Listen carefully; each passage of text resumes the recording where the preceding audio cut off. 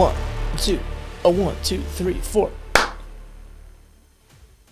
Hey, welcome back to Stuck in the Nail. This is episode 14. Thank you for still being here. Thank you for your support. Thank you for hitting buttons that help us help you. Right? Am I right, Echo? Dude, all the buttons. All the buttons. I'm so old, I don't even know what buttons you can hit, but you're hitting the right ones. So thank you. Yeah.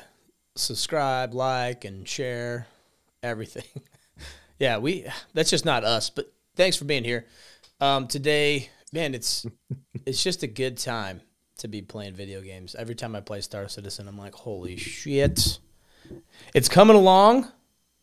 I have to remind myself that it's coming along and it's still inching forward, but be patient. Be patient, young hobbit, is what I say. It is still the beginning of the year, right? We don't is. know what the year holds for us. Yep. Unfortunately.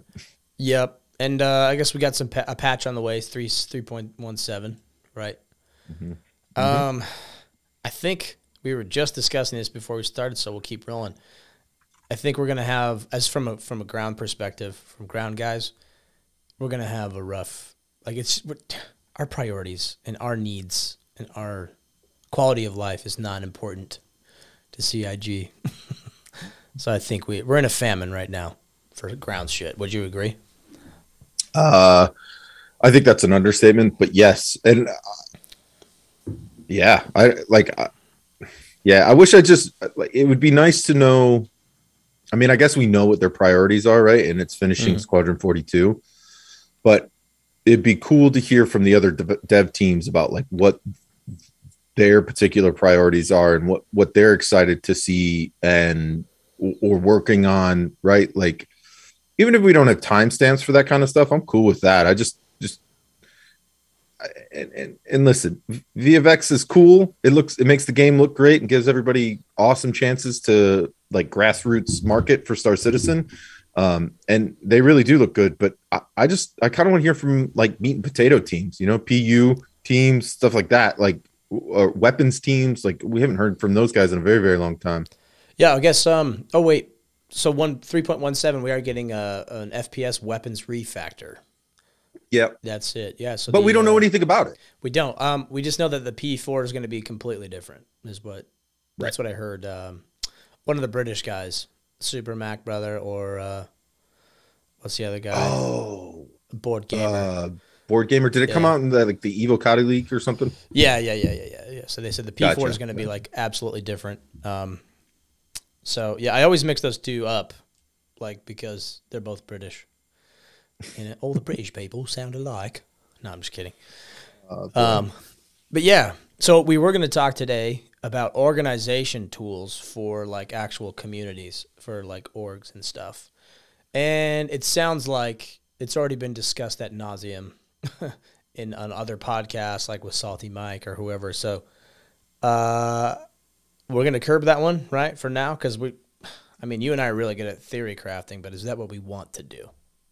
Well, yeah, and so I think it'd be more interesting to hear what the listeners, where they see deficiencies in org tools, again, through the lens of FPS, like what they would like to see happen and sort of make their FPS game time more efficient. Mm-hmm. And maybe we could talk about that on another episode. But yeah, I mean, there's just a lot of people talking about it's just the state of the amount of information we're getting from CIG right now. It's not a lot. So a lot of people fall back to theory crafting. I think that's just being done so much on other podcasts that I think we talk about what we've been doing and go from there.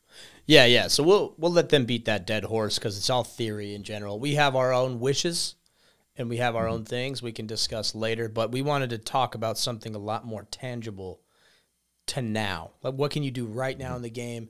How can you improve your FPS experience? How can you get guys organized in a team of 4, 6, 8, whatever? How can we deliver troops to the battlefield? We've talked about this a lot, and we've been finding that in our own group, we have some deficiencies because we're so focused on ground and we rely on the wonderful Mighty Eighth to fly us everywhere, but we need a little bit more in-house control.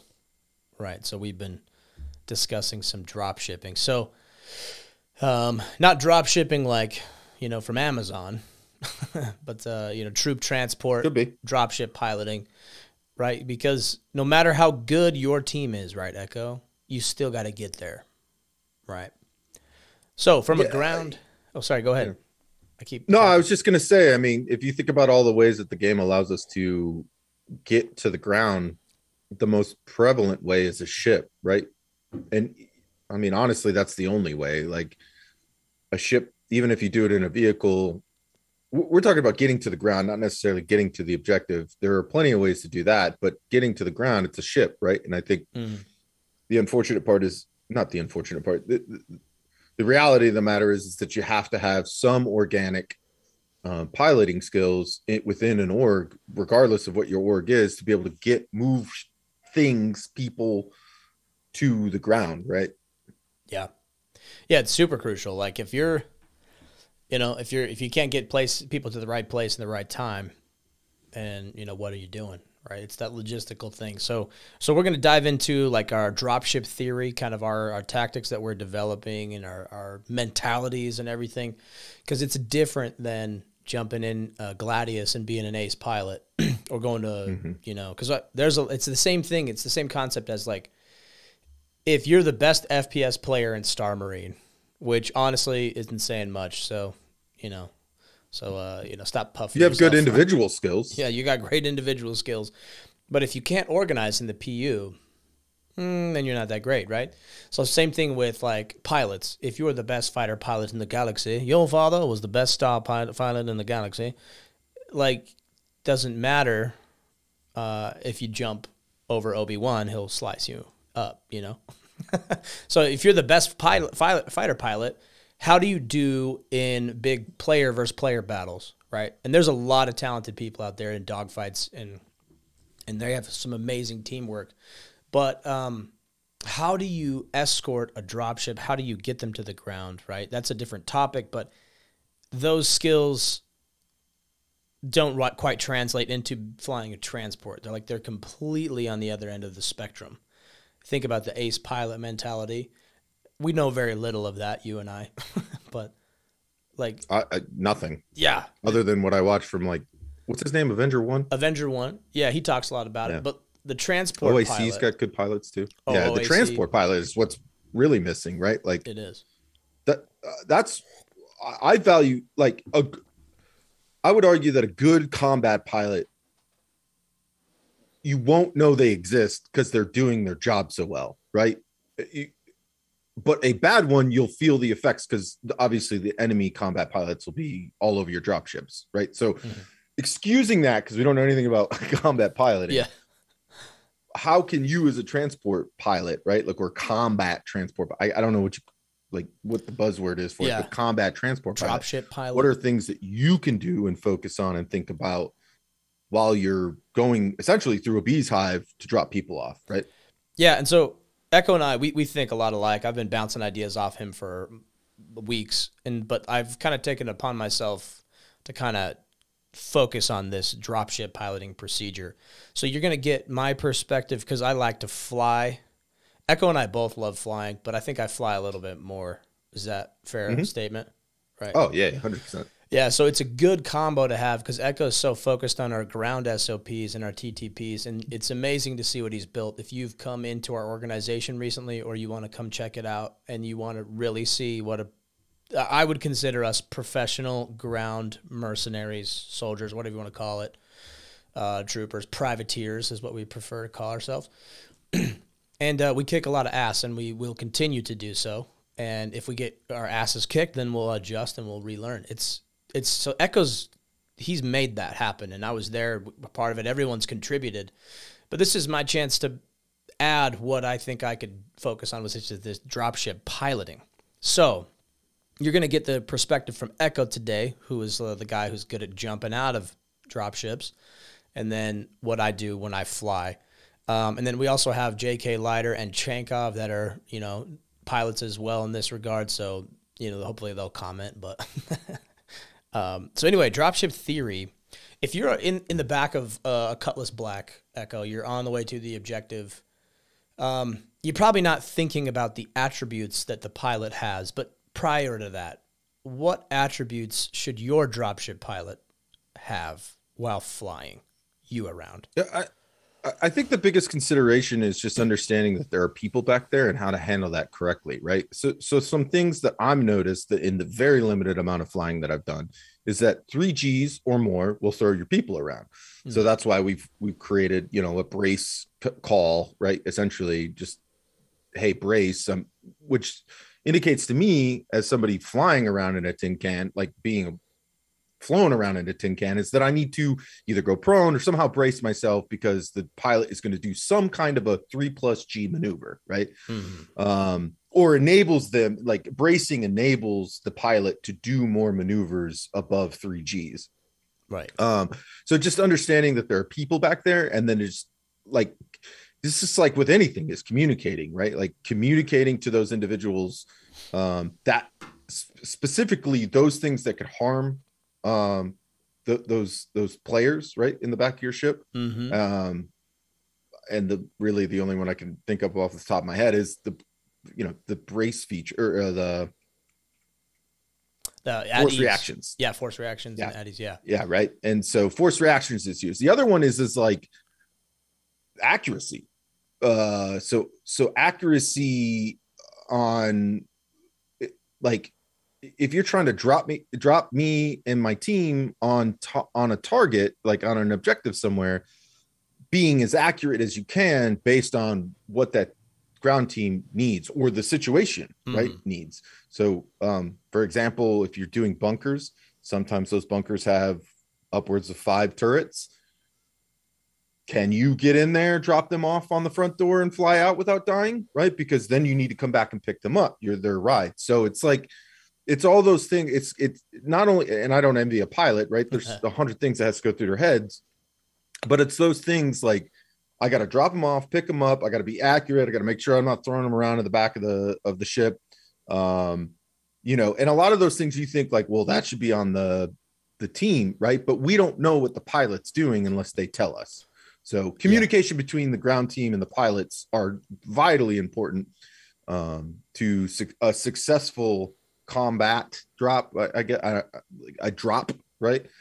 And so that's what I'm worried about, what the pilot wants to do, so that I can protect my team and enable them to do what they want to do. Right. So the point is you're not going to put a novice guy on the stick and have him responsible for the 12 people in the back or however many people you got. He's responsible for all of their, game time, especially. Like, nobody wants to spend time dying in a dropship without even getting some pixel clicking, right?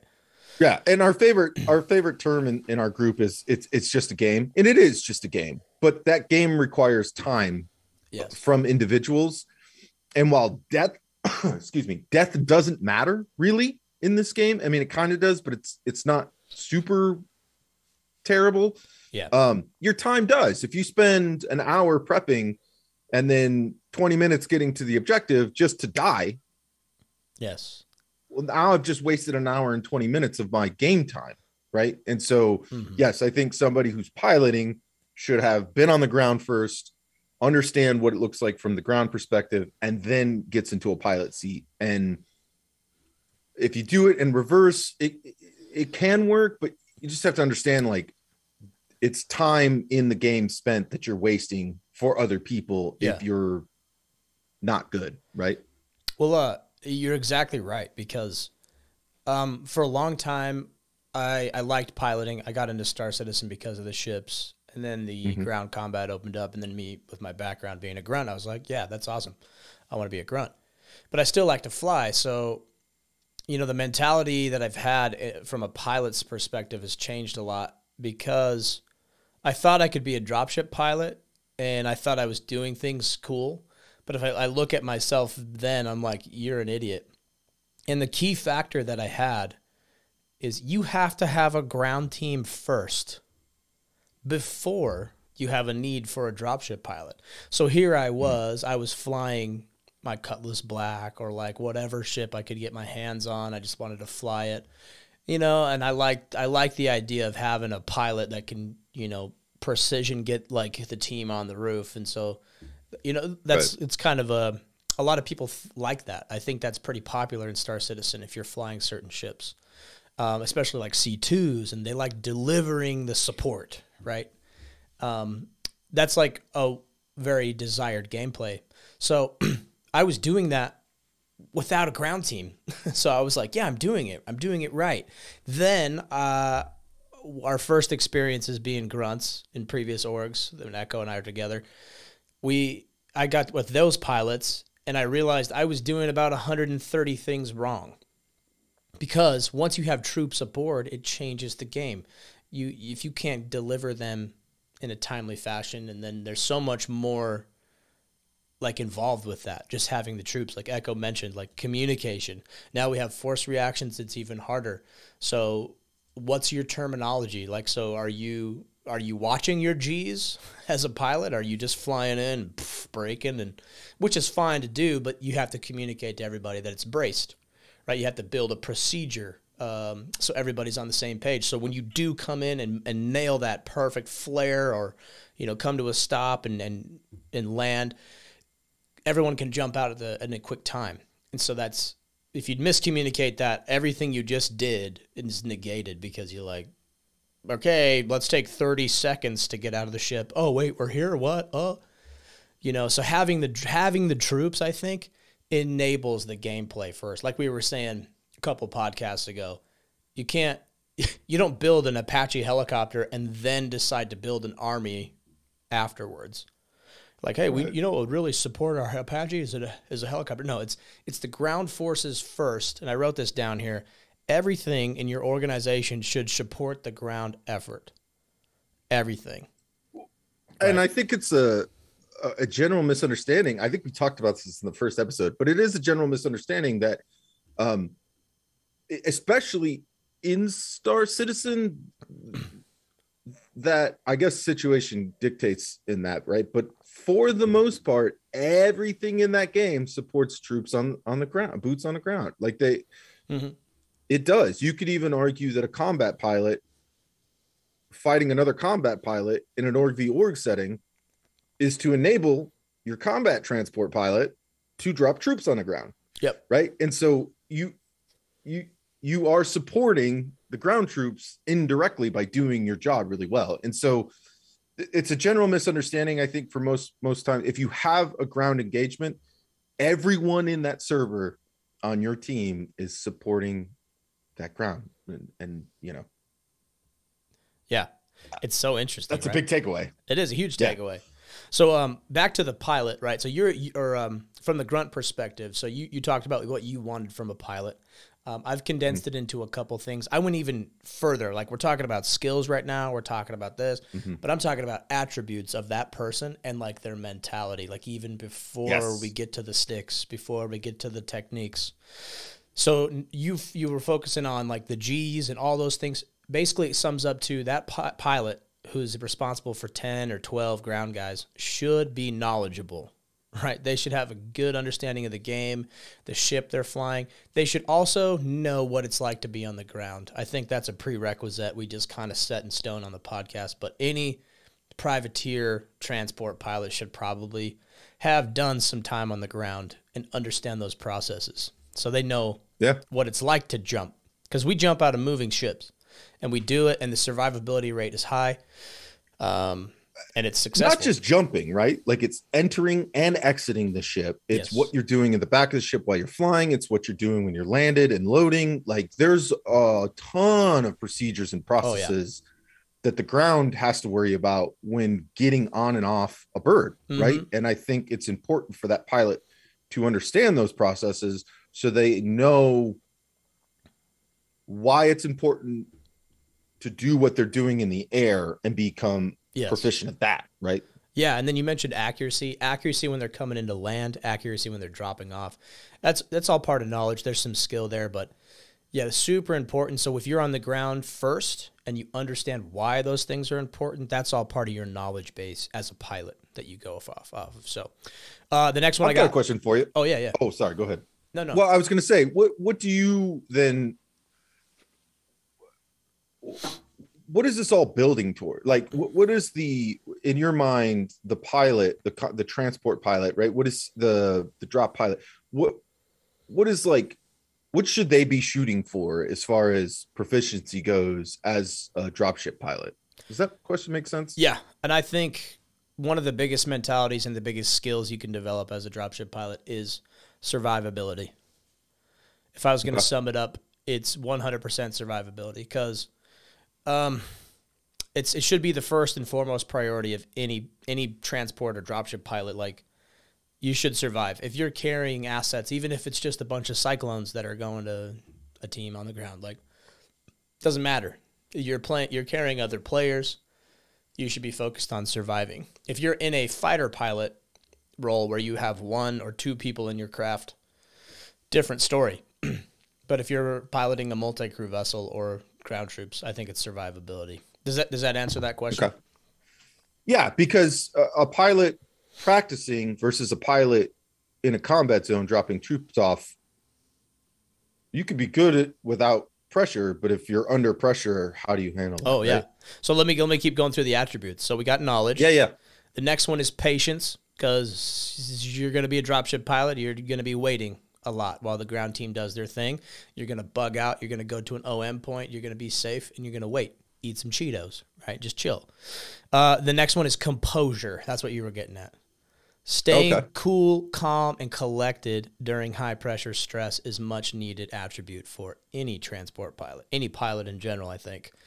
That's what you were getting at, I think, there. It's like, that's an attribute that we look at somebody before they would even, like, get behind the stick. Or this is for, like, official player versus player ops, right? If we're doing casual stuff and someone wants to get that skill or that attribute and, like, boost it, like, we can definitely arrange that. So some oh, sorry, go ahead. Sorry. Is composure can you is that something that through training and other processes, like, give somebody that ability to get better at composure? Absolutely. I think you would agree. I think it's a great question to tee up those. Because if you look back at your very first day at boot camp as a Marine, like, your composure versus now, like, do you think you grew and added some composure? I did, but you know, as much as we like to downplay, like, grunt level stuff, it's not as easy as everyone makes it sound. But in the terms of, like, not dealing with a technical, like, piece of equipment, like a huge technical piece of equipment, it's different, right? Like, composure on the ground is necessary for different reasons than why it is in the air, right? Yeah. I agree. But yeah, I think it's definitely trainable. And there's drills that you and I have done, like on shooting ranges or in other areas, and you can do these drills in video games too if you want.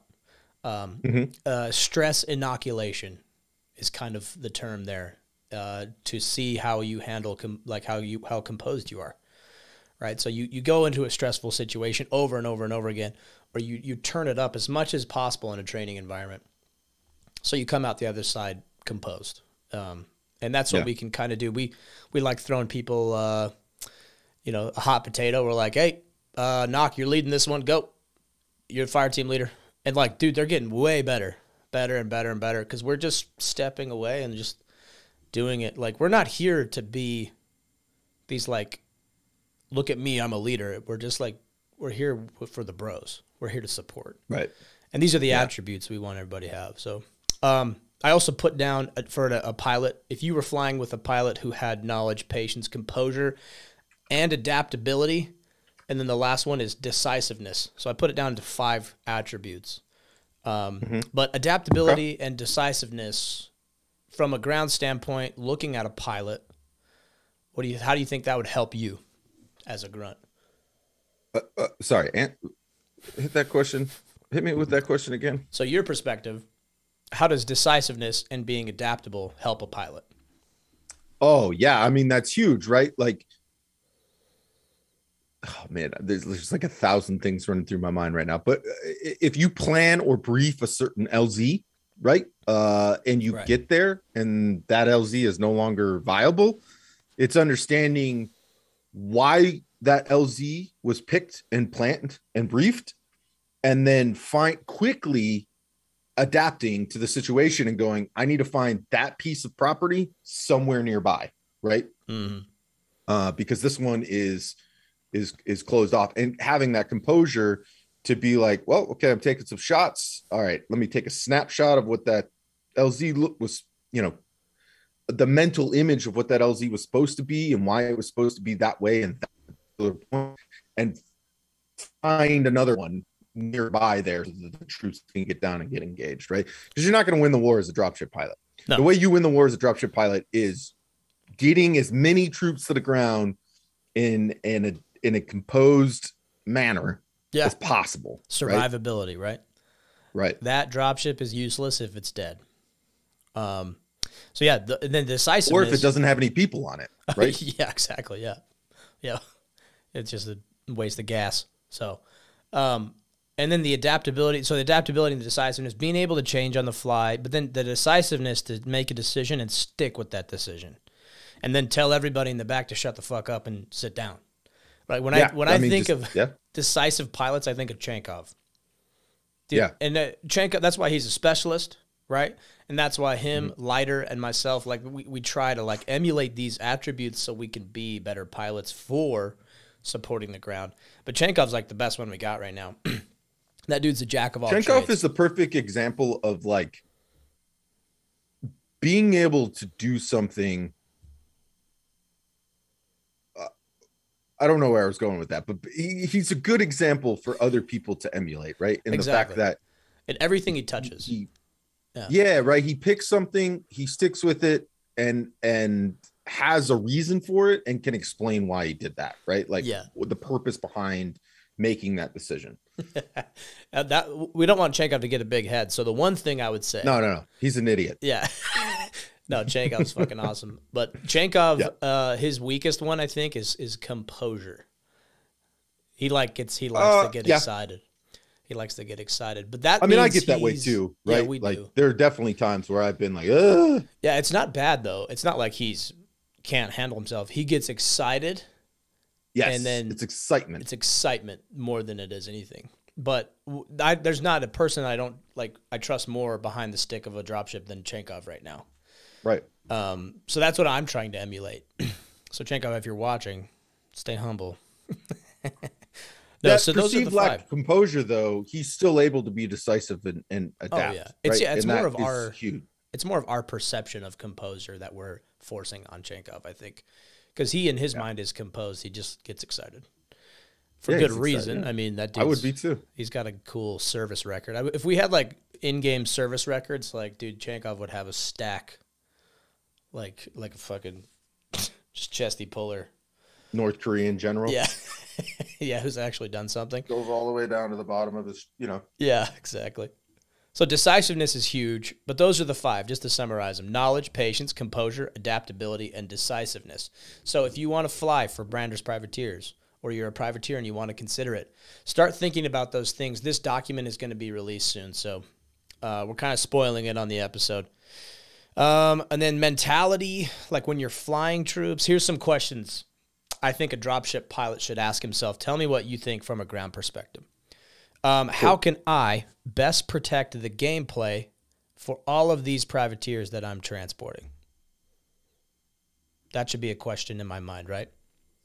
Yeah, that should be like honestly an ongoing one that it's kind of like OODA loop. You're always asking that question, right?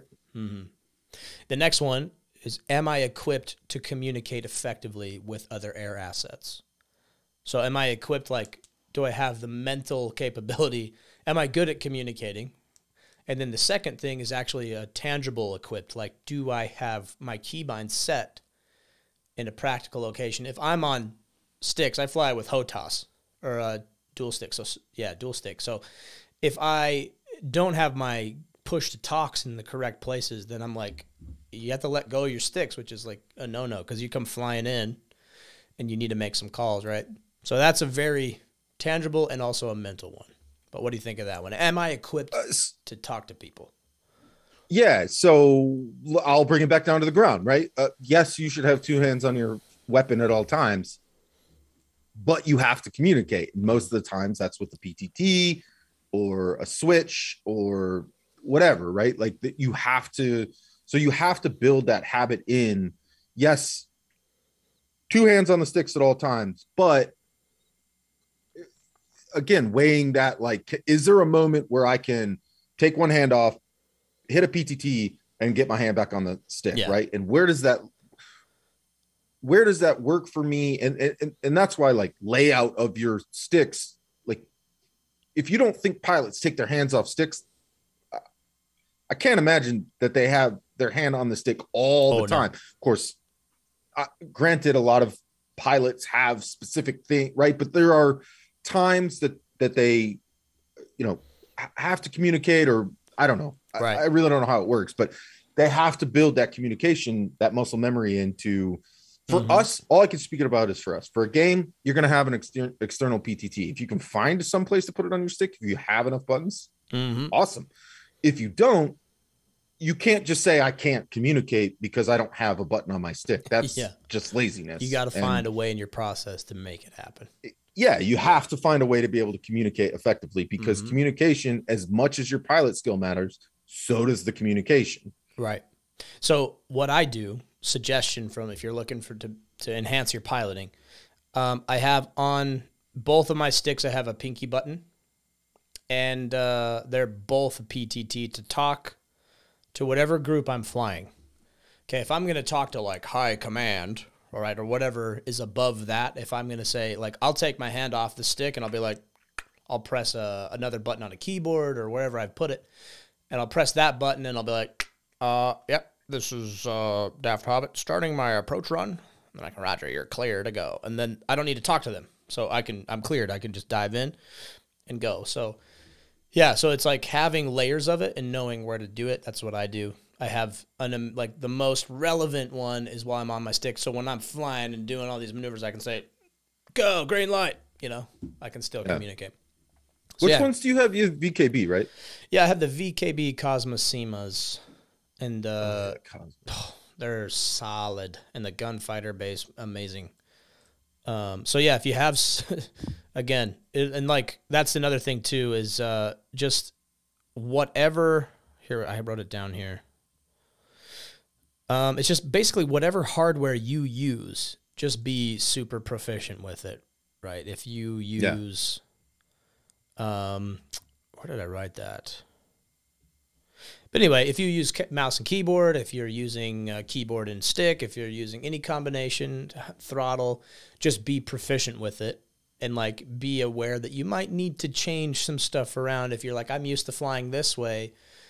Well, if you can't do a certain maneuver or a certain thing that's required of this ship to kind of maximize its abilities, maybe you have to change. So that's that adaptability. Being able to let go of keybinds, set up new keybinds is like a huge thing for people on the internet.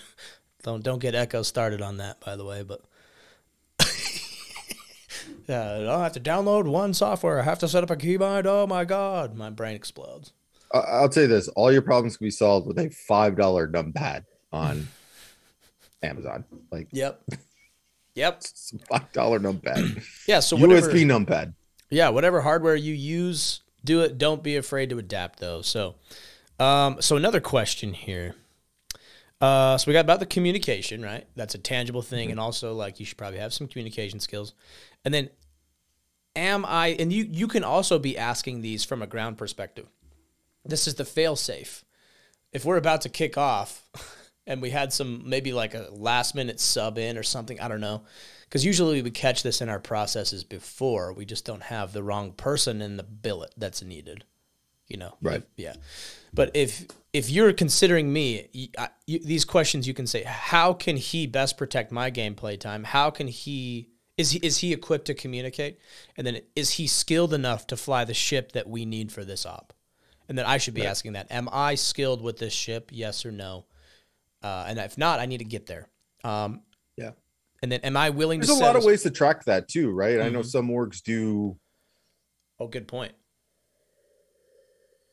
What's the word I'm looking for? Certifications. To not be diminishing, but like, certs, right? Certifications, which is not a bad thing. I mean, you're displaying to somebody who's knowledgeable in that field that you can fly X ship, right?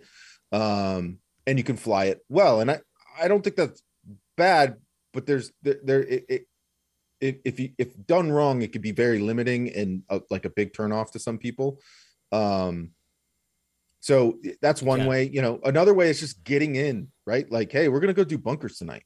That in itself is a certification that's fun. It's not a structured thing. It's not a check in the box thing. It's a legitimate assessment of someone's skills behind the stick, and you go and do 3 or 4 bunkers, and that's their certification, right? And it just validates, hey, Chenkov, can you, Daff wants to be a pilot. Can you come jump with us, or even better, sit in the co-pilot seat, watch him, coach him, watch what he's doing, watch when he's hitting his VTOL, watch when he's doing all that stuff, critique him that way. Yeah, exactly. Yeah, so there's the betterment of pilots is our organization encourages this, right? Because the pitfalls, we've talked about the pitfalls of a military simulation org, a milsim org. And sometimes it is these certifications. I've literally been stopped from playing. Like, there's no separation between a casual game time and then like an official PvP event in a lot of these milsim orgs. It's always pomp and circumstance, dog and pony show. Like, we got to pretend like we're in the military, which is neither here nor there. Like, if your org is like that, I'm sorry, I just don't agree with it. But you do you. But if you're blocking people, right, from getting skillful, then that's bad. If I can't even do it until I have a certification and I have to wait for some official thing to come and like referee me to pass a class, I think that's dumb. Like, yeah, it's casual night, jump in and fly for us. Let's see what you got. Mm-hmm. Yeah. And everybody, we were talking about like death not really being a thing, but time being a thing. Like, everybody who knows, like, hey, we're going to do bunkers and we'll pick on somebody new. Alexi, right, was one of our new guys. He's going to dropship pilot tonight. He just wants to try it. So everyone in their mind already knows, like, okay, this may or may not go that great. I'm going to need an extra bit of time to be able to establish, some gameplay, and it just like, it's not necessarily revolving all around them. And you should try to keep as much pressure off them as possible, because they're learning. They're trying to learn something new. Yes. But people know when they join that session, like, okay, this is a casual. We're just the boys hanging out, right? The team's hanging out, and we're teaching a new guy how to do some stuff. So yeah, because there's a lot of reps you can do without people in the back. There's a lot of processes you can get down as a pilot. But until you have a team that's willing to jump out of your craft, you don't know what you need to adjust, because you might have your distance to the ground off. So there's so many things.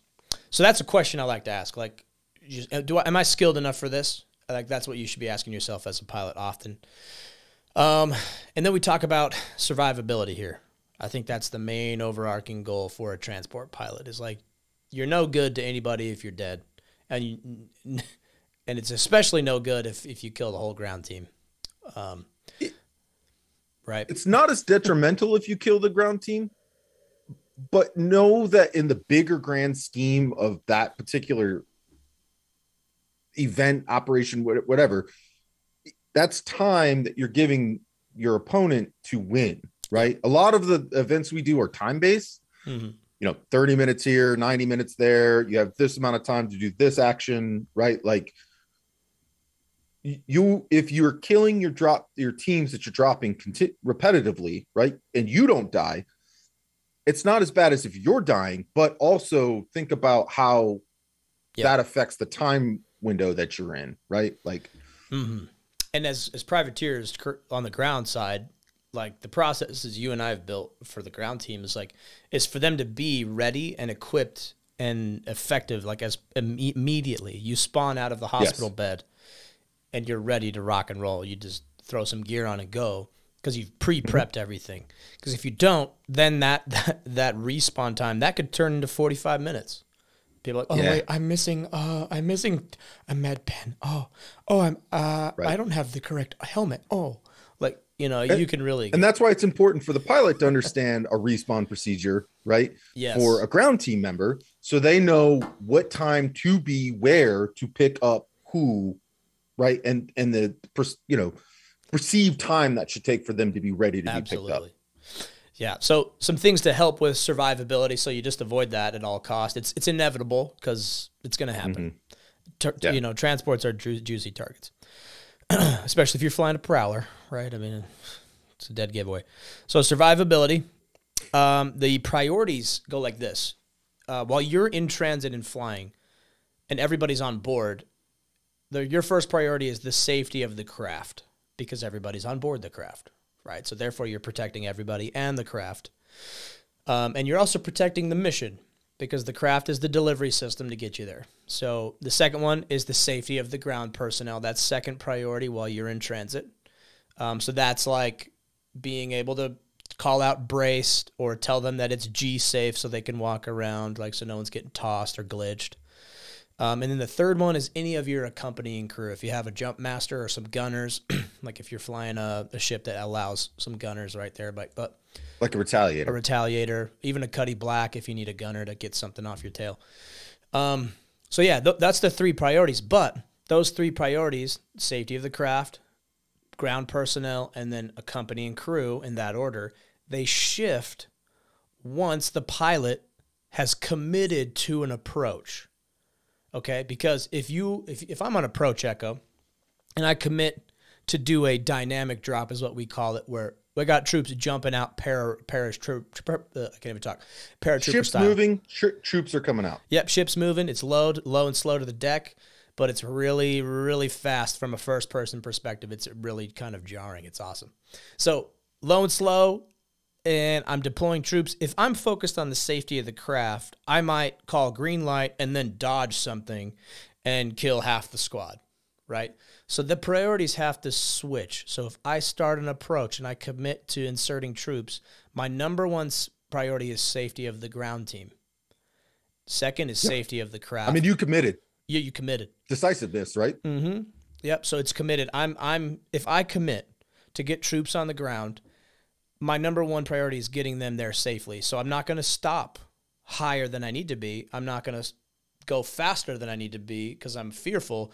I'm just going to focus and keep that composure, get my troops gone, and then I'm going to boogie. And if I die because of a fighter or somebody got me, mission accomplished. I at least got the troops to the ground.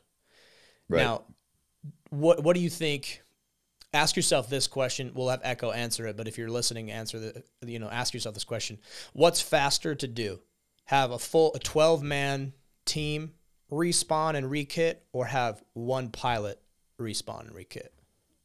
I mean, I think that question's pretty that's an underhand pitch there. But yeah, I mean, it really is at the end of the day, like, you know, it's a multifaceted. I love how you sort of lay that out priorities wise from point A to point B, from B to C, right? Like it is more effective to get your troops on the ground and then your ship die.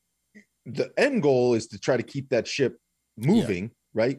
And up, so that if something goes wrong in the next 5 minutes, you can get those troops out of there. But you're right. If I'm weighing the pros and cons, do I die or do I kill 12 people? Like, it just makes more sense to kill yourself, right? Like, or take that and it's faster for you to be able to get back into the area of operations. You win the Medal of Honor posthumously, but posthumously? Yeah, I think I said that right.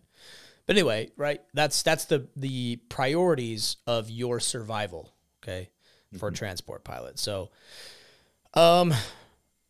yeah, so that's kind of how we do things as far as like mentality and then the attributes that a pilot should have, right? They should be able to prioritize, have the knowledge, all that stuff.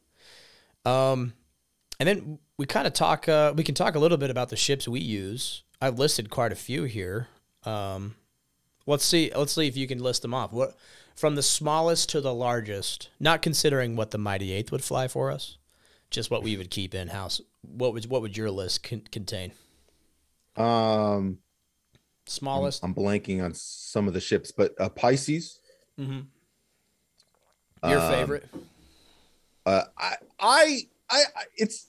It's one of my favorite ships because I just think it's a cool little ship, right? And I think in the hands of a skilled pilot, like, everyone's so concerned about hull points and, you know, armor and shield, but like, that thing You can get in and out of fucking tight places with that thing, right? Yeah. Anyways, Pisces. What's the space truck? The Nomad. Nomad. You said space truck. It counts. Yeah, we were playing around with the Nomad the other day, and actually that was a lot of fun and just some really cool. I mean, you're already in a spacesuit anyways, right? So why not jump off the back of a truck Yeah. while it's moving? Let's see. Going up from there would probably be the Cutlass. Correct. And any Cutlass, really. Yeah, the black or the I would favor the steel. black. It'd probably be black, red, steel, maybe for me. I don't know. Maybe steel and red could be interchangeable. Blue would be at the bottom, I suppose. Yeah, it depends on what the air needs. If you needed that, because they got like the like quantum controller, whatever it's called. Oh yeah, that's right. So from in terms of size, not necessarily my favorite. It'd probably be the Hoplite, which is my least favorite dropship, just because of how narrow it is. From there, you have the Redeemer, you have the Retaliator, you have the Valkyrie. Yep. Right, and I think let me see if I'm missing anything. A Freelancer could be a dropship. It could. Right. The one I put down is your least favorite of all, the Prowler. Yeah. See, and then the Prowler didn't even like hit that wasn't hit your even mind. on purpose. That I unconsciously did not include that one. We've erased it because, yeah, I don't know. Like,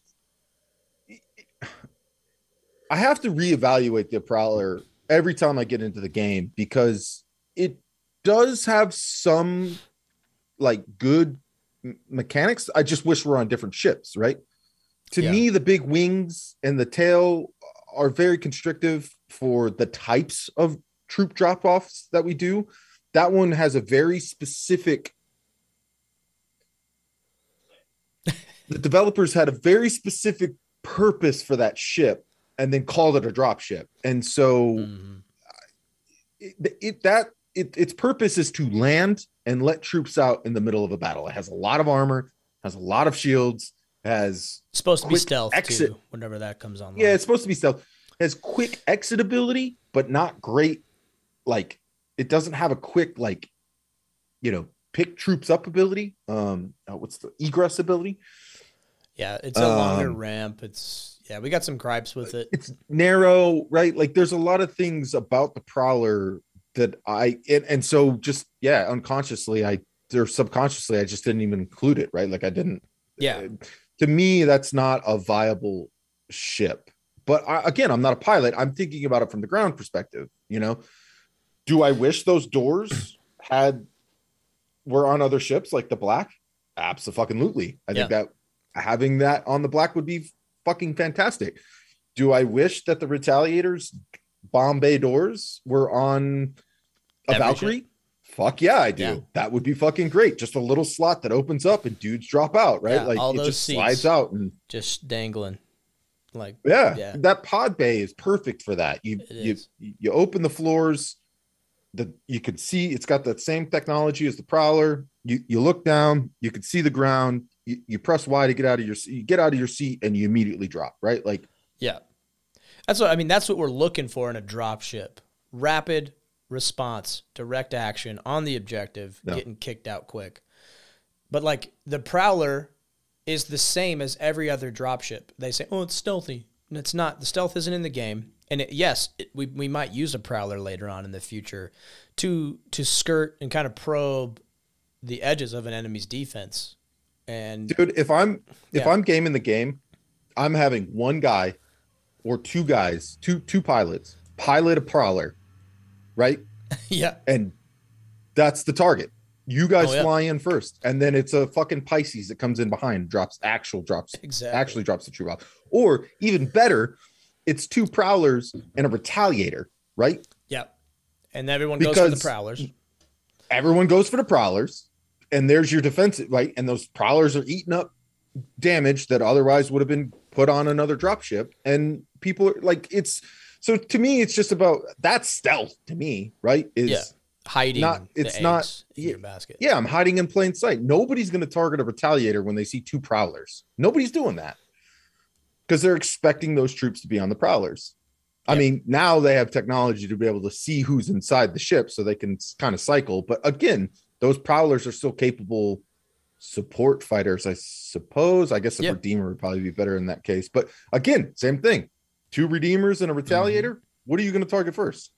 Yeah, and it's the variety of ships that we have. We kind of bag on ships a lot on this podcast because we're just sick of talking about them all. Like, that's the focus. Now, we're talking about ships pertaining to how we use them on the ground. How can they effectively enhance our ground game? But the nice thing is there's a lot of variety. And so if you're married to one idea, like I know so many people that play Star Citizen and they have this one-track mind. And they just accept it. Like, oh, you have to be in a dropship. You have to be in a prowler. Like, oh, no, the Valkyrie is for this specific purpose. And, like, they can't think outside the box. And we've said repeatedly, if the mission called for it, we would drop troops out of a prospector mining ship. We would. If we could make it happen, it would be useful to us.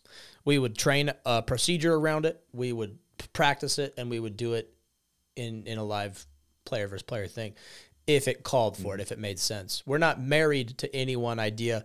Repeatedly, the Cutlass Black seems to be the way to go. And yet, a lot of people have gripes with it. And I think this is where we're making some huge breakthroughs, right? It was with the Cutlass Black. Because the most powerful VTOL engines in the game right now that I know of is the Cutlass Black. I know it has, when I punch it and boost it and everything going straight up from planet side on like a heavy G planet like Microtech or Hurston, it's 14 Gs of vertical thrust going straight up. And so, yeah, we're not afraid to talk about our tactics here, but instead of going low and swooping in over an objective, you're not using that Cutlass Black to its full capability. And so that's the idea behind us listing these ships, is that they all do something different. There will be a place where we find a use for the Prowler, but it's few and far between because it's just an obvious show of the hands. I mean, so is any dropship. You can make that argument with the Valkyrie as well, right? But I feel like the Valkyrie is more capable than the Prowler is, even though it's slower, bigger.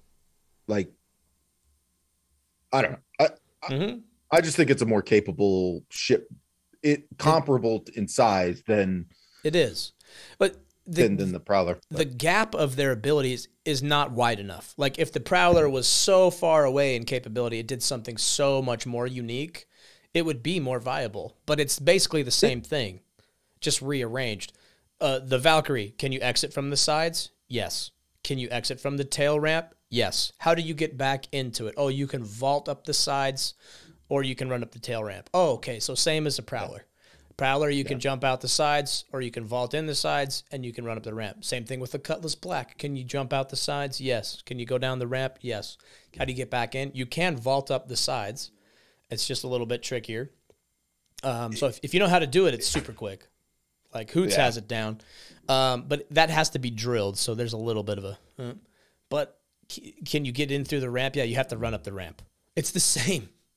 It's the same shit. It's like the difference between a Samsung, like, or an Android and like iPhone or like a Mac OS. It's like, it's just a brick that has two cameras, front and back facing, GPS locator, internet access, like memory. Like, it's all the same, but they're like, it's so different. Yeah. And people get on these kicks. You know, I would argue the opposite of that. I would say that the reason why the Prowler to me is undesirable as a ship to drop troops off is, I gotta sneeze. Hold on. Yeah.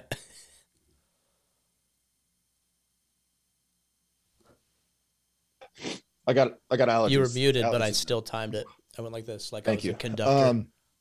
Yeah, so the reason why is because the Prowler has such a specific purpose. Land, open doors, big, huge shields, like, you know, hard structures for the troops to land hide behind, right? You know, and it's really good at that. I can't argue that.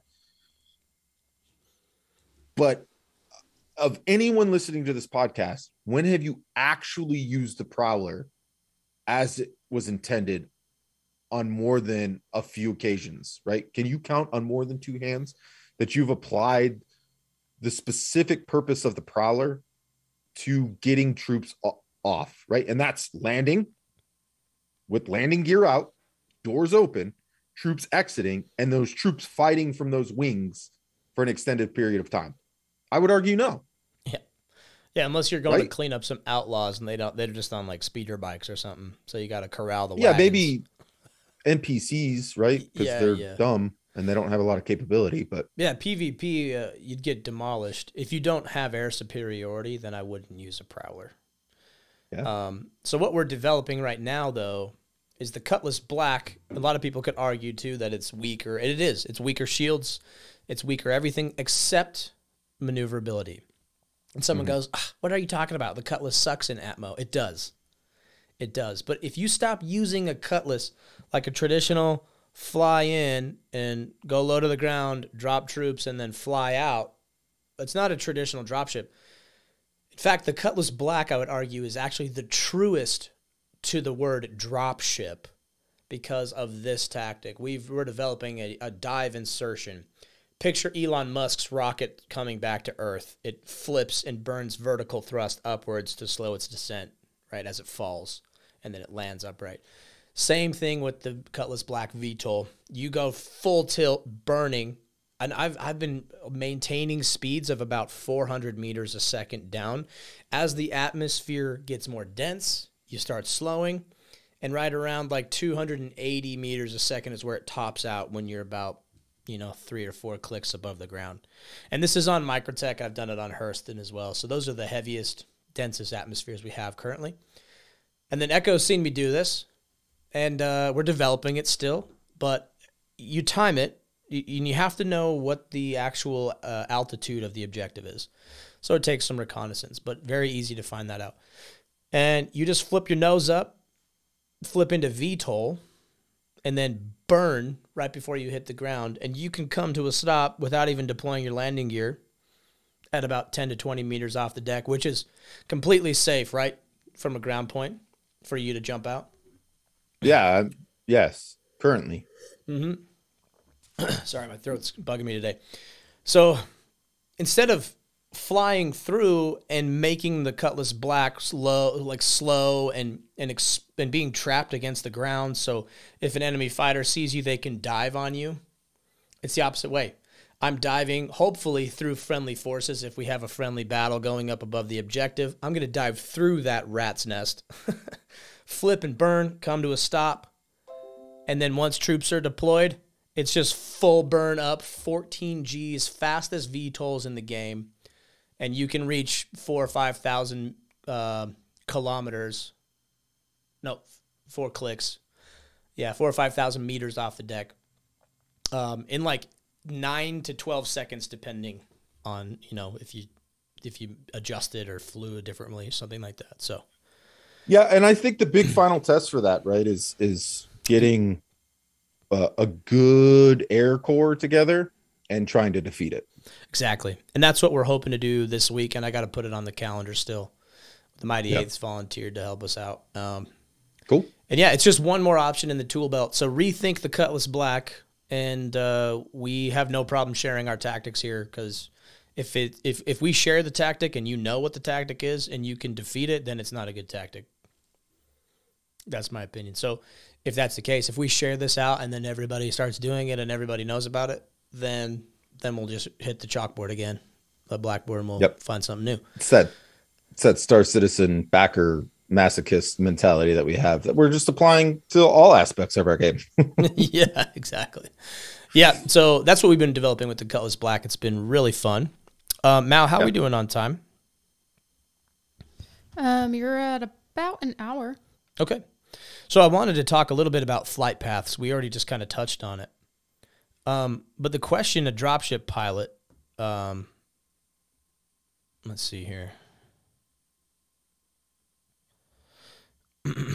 So the question a dropship pilot could ask, or the question you should ask, is how can a pilot transporting troops minimize their time spent over an objective, and within an enemy's defenses, they're kind of one and the same, right? If they're defending an objective, they're probably going to have some air cover. They're probably going to have some anti-air assets like a ballista on the ground and stuff. So when it comes to flight paths, like, let's jam on that. What do you think? What are some methods? Take a Pisces. How can you minimize your time spent over an objective? Speed, violence of action. Speed, surprise, violence of action. Right. It's like the typical dumb. I think there are merits to diving in way above and drawing, right? Like drawing attention to what you're doing, right? And that could potentially give you an upper hand. I also think there's merits to flying contour of the earth as well, right? And using small mountains and hills to sort of cut angles off from specific missiles and things like that. I think a good combat pilot's gonna, regardless, I think a good combat pilot's gonna be able to identify what you're doing and really do it. So it just comes down to like support, right? But yeah, to minimize the danger, I mean, getting there and getting out quick, right? Like that's speed really, is how you sort of get out of it, or minimize or increase your survivability. Exactly. Speed is a huge thing, and maneuverability. So the Pisces, you don't have to like worry about shit like that, because the Pisces is going to reach its max speed in Atmo. It's super quick and it's really agile. So that pilot has to be very like G-force conscious, like, because you will knock people out. You knock them down. If they sit in the seat, they'll black out and get the audio bugs. So yeah, it's really important to know that. But like, if you're doing the low and slow approach, which is great, I mean, either way, you should probably have some air cover. You shouldn't just fly a ship into 10 enemy ships. Then you'll die. Right. But yeah, the low and slow approach is good. So it's like, how can I maximize my flight time in there? And so another thing we've developed, still developing, is using the benefits of a Pisces, right? It's so fast. It's so quick. It's so small, too. It's just hard to kill if it's moving, unless you got a pilot right on its ass. So how can you get a Pisces through that fray of air combat quickly and down to the ground and make sure everybody's safe is the question, because we learned, and we've learned multiple times, that Pisces won't last if you have to fly through that whole combat zone. So we came up with the idea. Oh, sorry, go ahead. Yeah. No, it's just, its agility and speed are its shields and armor. And yeah, if you're in a situation where you actually need shields and armor, the Pisces is not the ship you want to go with. Exactly. It's not. And it's really risky. So we've developed a system to deliver a Pisces into the battle space. They fit perfectly in the back of a C2 Hercules. The Hercules does a very high deployment of those. Like, they can adjust it. The pilot could come in over the target 10 Ks, 5, 3, 1, doesn't matter. The point is, it's like a bombing run, but the Pisces are the payload. So imagine, now we're not going to go into detail on how you deploy a Pisces, because we'll let you guys figure that out, because it is hard, but it's replicatable, it's doable, and like, it's consistent. So we can do that and deliver in Atmo. Now we're above the objective with a lot of meat, a lot of shields, and then we shit those Pisces out, and we maximize our efficiency inside that area with a really, really quick dropship and get troops on the ground that way. So those are some questions that I like to question myself and answer. Like, what's the best way for this ship? If I'm flying a Redeemer, if I'm flying a Retaliator, what are those ships' capabilities, and how can it enable me to spend less time in enemy territory and less time over the target? How can I maximize my speed going to that thing? So, but anyway, I'm just running my mouth here about dropships. Let's talk about from the ground perspective. Anything else? Like, what's going through your head on an insertion? Well, I can't think about things I don't have control over, right? I don't have control over the pilot, really, right? Like in a sense of they have a better essay on what's going on because 9 times out of 10 I can't see outside the ship, so they have the best perspective for, if like again, if I choose an LZ, I don't like that one. I like this one, and it's not because of skill. It's because he's thinking about, they're thinking about the pilot, the troops being dropped off in a covered and concealed area, right? Like dropping them off in an open field is great if you're not a skilled pilot, but dropping them off in a little bit tighter of an area so that they're, have a train feature, is better, And so I guess what I'm thinking about is just my equipment. Am I ready to drop? Like, depending on the type of drop, like, do I need to have a med pen out? Do I need to have my gun out? What exit hole I'm going to move through, and ensuring that I'm ready for that. Right. And again, that's based on the pilot. Like, hey, that pilot's going to know best side, rear, left or right to jump out of. And I'm worried about bracing and enabling the pilot to do everything that they need to do to be able to get us there as efficiently and safely as possible. So, I'm always, if I'm not doing anything, I'm always braced in a ship, like just braced is either prone or sitting in a seat or, using an emote or something to brace myself, to give that pilot, to enable that pilot as much as need be. Right. Mm-hmm. But I mean, beyond that, there's nothing really else I can kind of control or be concerned about, Right. Yeah. And that's so crucial, is just being tight and controlling what you can control. Because if you're not braced and you get tossed and you're laying on the ground when they call green light, you're going to get out of the ship late. The pilot might have adjusted altitude. It just a whole slew of problems can happen. So, yeah.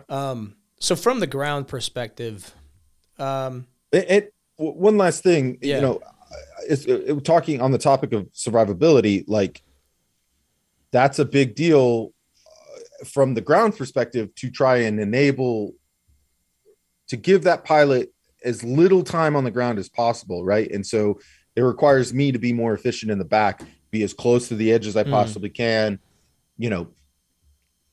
with the stuff going on with the ramps right now, understanding like what is causing that and ensuring that I'm not blowing up the ship. Yeah.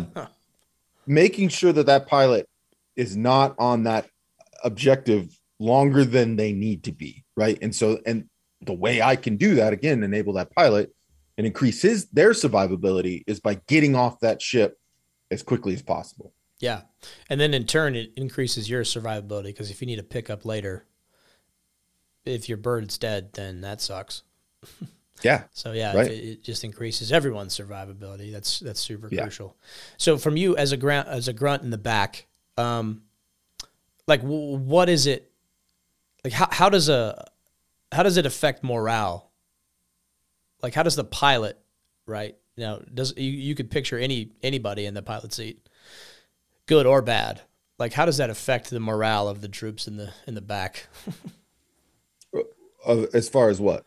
Like, who's piloting? If you have a good pilot or if you have a big, like, so positive. Yeah, I mean, confidence in your pilot is a must, right? Like, it's the difference between me piloting a ship and Chenkov piloting a ship, right? Like, I would hope that if I'm piloting, people are a little uneasy about it. And if Chenkov's piloting, they're like, okay, I don't have to worry about that individual. Like, I know he knows what he's doing. And he's a capable person to hold that position, right? Like to hold that billet and do it right. And so again, I think at the beginning of this conversation, we had talked about like, sure, anyone can learn to do this stuff, but like the time in which they're learning to do it shouldn't be the middle of an op, right? And knowing that Chenkov's flying over me should give more confidence to the troops in the back that they're going to get dropped off in the best possible spot, if not on the spot they pick, that the ship is not going to be dead, like explode en route to the drop off point. Right. And there's a higher chance of that ship flying out of there and being safe and maybe going back to get repaired, or, you know, getting out of that zone fast enough to be able to survive and pick us back up later if need be. Yeah. And that's, to me, that's the end goal, is dropping the troops off and surviving, and then being in a holding pattern somewhere so you can quickly come back to us. Right. Exactly. Yep. It's crucial too. So the perspective of the ground team, it's like a very symbiotic relationship with their transport pilot. Because it enables or disables a lot of the capabilities. So it's such a point, or it's such a job that so much friction is happening on, that like you need to have some good pilots if you're serious about getting to the ground and doing what you need to do. Because in real life, like, we would just drop the grunts off, 30 clicks away. You guys would hike in. That's the stealthiest way to get in. But if time, and that's why for us, that position in an event, right, in an official event, is kind of locked down. It's not to prohibit anybody. We want people to be able to take those positions, but you have to understand everything that comes with that, all the responsibilities that come with that position. You can't just, well, I got 2 Verpals. I'm the pilot. Cool. It's kind of like, yeah, right. It's kind of like, well, I bought a $2,000 rifle. So you're the sniper. Cool. Yeah. Do you know how to shoot it? Yeah. Right. Like, having the tool and using the tool are 2 completely different things. Exactly. Yeah. So it's very, very crucial for that to be enabled. And I think that's what a lot of people don't get. Sometimes it's just whimsically chosen. And, if you're having a frustrating play session in Star Citizen, you're like, wait, what happened here?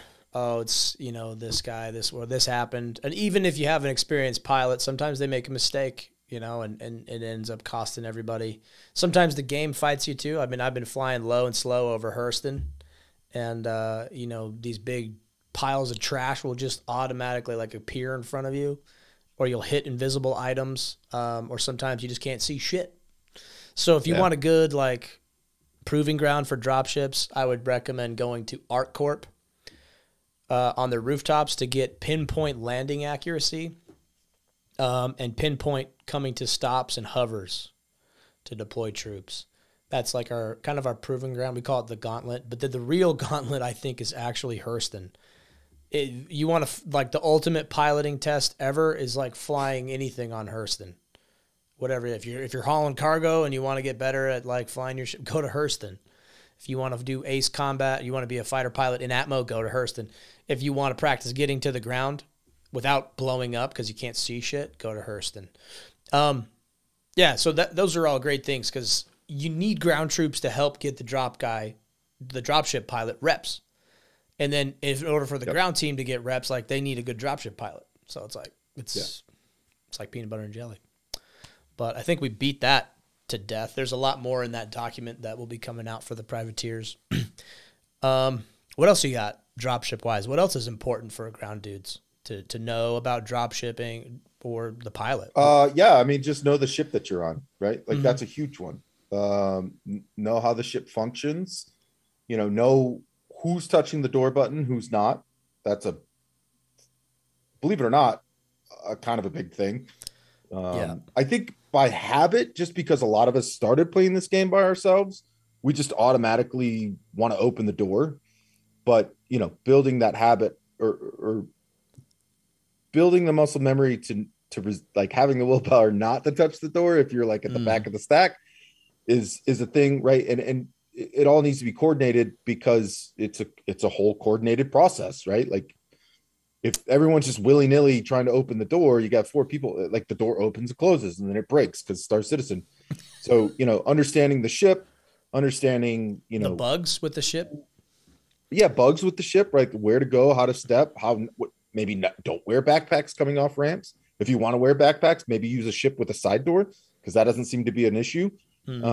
Breaking and not sprinting down a ramp too. Not sprint. Yeah, I mean, there's so many bugs that will destroy your game time. Like, literally understanding the craft you're in and how to efficiently exit and enter that is, huge. It's huge for a ground guy. And then it's also huge for the pilot to remind people and enforce that. That's where, like, that decisiveness comes from. having the ability to communicate.